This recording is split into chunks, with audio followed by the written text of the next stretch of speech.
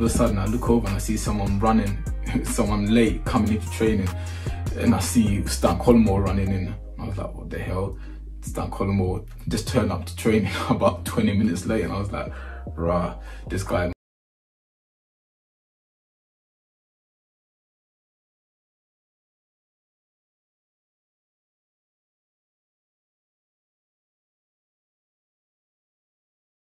Welcome to another video. It's me, Derek Asamoah, aka the Tottenham Pele. Hope you're all well. Where we left off on the last video, I'm 18 years old, playing for Asante Kotoko. We was on tour in Germany, where we played against Hamburg and St. Pauli. I was about to sign my first professional contract with Ghana side Asante Kotoko. The coach of the team left. I didn't know whether to go back to Ghana or whether to go back to England and try my luck in England again. So anyway, I decided to leave Germany and head over back to England. Landed back in England, I decided to give my old team Barking manager a call and let him know I'm back in England, and if he was willing to take me back, I would like to come back and play for his team again and get some games under my belt. It's a bit of an anticlimax playing for such a huge team as Asante Kotoko and having to come back to England to play for a non-league side, Barking. But at the same time, I had to get my head straight. I had to get some games under my belt. I had to keep evolving as a footballer, and I can't stay still. I did join Barking again. I played a few games for them. So season finishes and the summer comes. Turned 19 over the summer. So now I'm practically a man with no job, no education, nothing really. And I'm just in limbo thinking what to do. So I decided to go back to Barking and play for Barking again. I started off the 2000-2001 season with Barking, and during pre-season we had a friendly against Southend United, which I had a really good game. I scored against Southend United, which again gave me loads of confidence. No disrespect to Barking, they're a brilliant football club. I was just getting impatient, I was just getting frustrated. I come from a place where I played against the likes of Hamburg and St. Pauli, and I played in front of 40 to 50,000 people, and now I'm back here in Barking playing semi-professional. It was a major anticlimax, and I was really desperate to get back out there and give it another crack at professional football. My friend Sean from Southend United, he told me about a program he was on, which was called ProTech, which is similar to the program we did in Southend United. I'm 19 years old. If I come along, I'll probably be the oldest player there, and I don't think it's going to be really good for me. He said, no, just come along, at least you'll be able to get education at the end of it if nothing works out. I've been trying for 4 years to try and break into professional football, and this will give me a chance to get an education. So I came down and done training with the team, and the director really liked me, and he said if I want to stay on, there's a place for me, but I have to take my education serious and I have to do my education. So I said, you know what, it's absolutely fine, I'm going to sign up. When I went to ProTech, there was a lot of good players, and I really enjoyed the challenge. And you know what, I made some lifelong friends that I'm so grateful for. I don't want to mention no names because there's just too many people to mention. So during my time at ProTech, I also decided to leave Barking and join a team called Hampden and Richmond.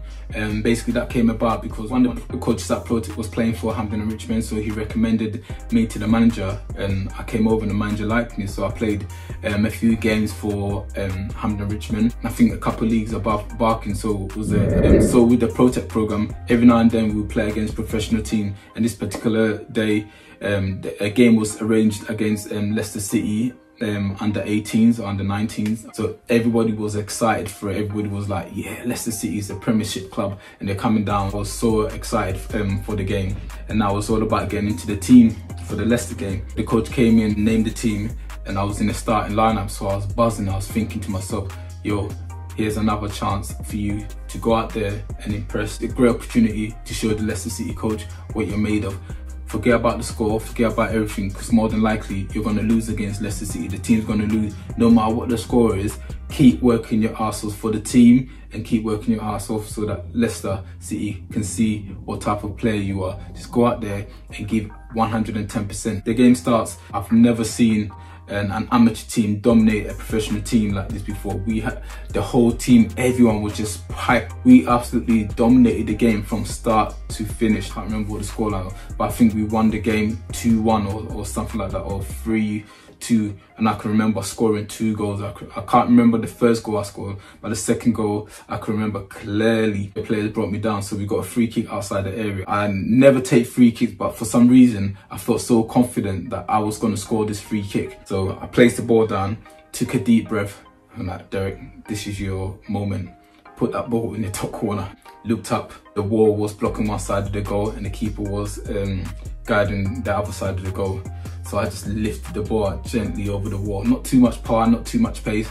I just gently lifted it. I could see the keeper scrambling to try and get. I said, don't you dare get a hand to this. And the ball just flew into the top corner. I mean, I can remember running into the corner. All of us going, what's that? It's such an iconic moment for me there. I can still remember it like it was yesterday. Everybody played so well. I was so proud of the team. After the game, everyone's buzzing, everyone's celebrating, everyone's like hyper. Yeah, we just beat Premier League by Leicester City. Everyone's like buzzing, everyone's happy. And so the coach comes in the changing room and says, guys, absolutely well done. Get changed and we'll have a meeting upstairs. We all got changed, went upstairs, and he was just like, guys, you played an absolute blind over game. I'm so proud, you made me proud. We need to perform like that every week. And I also have some good news that the coach of Leicester City was very impressed with you guys as well, and he's asked to see 3 players back on trial. So everybody was like anticipating who these 3 players were. So I was just like, you know what, I thought I had a really good game. Please God, let it be me, let it be me. So anyway, he went on and started naming the players. Steve Morrison, Habib and Derek Asamoah. You've been chosen to go on the week's trial with Leicester City. I could not believe it. I was just like inside. Obviously there was other players around me, so I couldn't over celebrate him, do you know what I mean? So I kept it inside, but inside me I was absolutely buzzing. So I think this trial was scheduled for the week after, so I think I had a week to prepare, and in that week in training I put everything into training. At the same time I was trying to avoid not getting injured as well, and still I couldn't believe it. I thought there was going to be a time when the coach was going to speak to me and say, do you know what, the Leicester City trial is off. It's off with their Protect programme. We all had to sign with an agent. His name was Eamon Dempsey. I didn't know anything about him. I just went along with it. Do you know what I mean? So we all signed with this guy, Eamon Dempsey, and he took us to Leicester City. I think the trial started on a Monday, so we must have drove up there with the agent on a Sunday. They put us in a hotel, so I had my own room, and I was just in the hotel, and I was just all I could think about is wow. So I made sure I went to bed early so that I can have a fresh start in the morning. Day 1 of training, I get to the training ground for the first time. I'm looking around, I'm seeing like, wow, this place looks absolutely beautiful.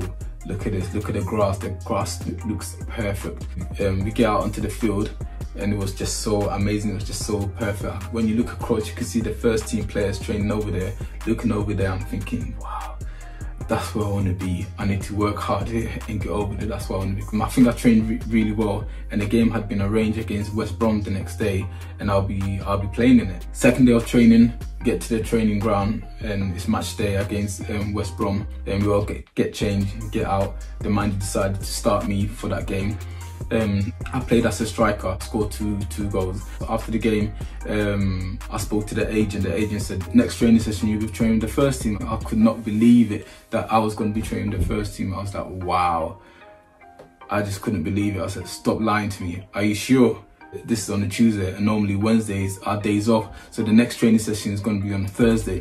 So I had the whole day to myself on a Wednesday trying to soak it. I just couldn't wait for Thursday to come along. The Thursday comes and I get to the training ground. I was with Steve Morrison. He was going to be training with the youth team still, and so I was on my own. So I felt a bit lonely. I felt a bit isolated and all nervous. And I'm met by someone who showed me where to go and get changed. And in there, and it was just me and a couple of the up and coming youth team players that usually train with the first team. So I went in there and got changed with them. I get changed and I go outside early because I wanted to get a few touches at the ball before training starts. So I'll go out there and I'm messing about with the ball, getting warm, and then slowly I see Peter Taylor coming out and the rest of the first team following after. So I was like, this is it, Derek, it's showtime. Peter Taylor comes along, shakes my hand. Slowly and surely they all started coming out, and every time a player comes out, every time I see a player, I'm like saying their name. I just couldn't believe that I'm actually on the same pitch as these players that I watch on TV. It was around October time and Leicester City was sitting at the top of the Premier League. Everyone was going on about Leicester City. I know not so long ago Leicester City won the Premiership, but before that Leicester City every now and then they seemed to have this weird run where they were beating everyone, and at the time they were just smashing everyone and sitting at the top of the league. So you can tell the place was buzzing, everyone was buzzing. Leicester City had some really good players. They had the likes of Tim Flowers, Frank Sinclair, Mazi Izzet, Robbie Savage, who was Steve Gappy, Stephen Oakes, Matt Elliott. They had that striker Adi Akinbeyi, Dean Sturridge. They had Neil Lennon. They had Stan Collymore, and they had Roberto Mancini. I did not know Roberto Mancini played for Leicester at that time when I was there. According to Wikipedia, Roberto Mancini was a Leicester City player. This is how long ago this trial was.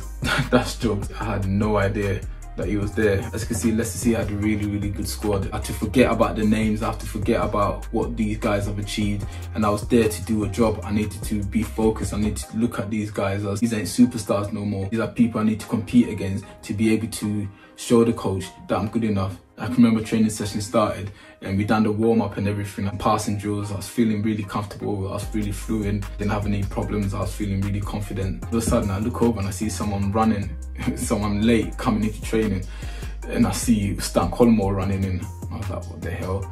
Stan Collymore just turned up to training about 20 minutes late, and I was like, rah, this guy must run things here. I can tell straight away that he was one of those guys that just turns up to training when he wants and just does what he wants. He didn't even say anything to anyone, he just come in, done a couple laps around the pitch and joined in training. So in football there's this thing called mount, and when the coach shouts mount, you have to find a teammate to jump on the back of. So we was just doing the usual run around the ball, and I hear the coach shout mount, so everyone's rushing around trying to find someone to jump on, and no one went to Stan Collymore, and I was literally the only one left as well.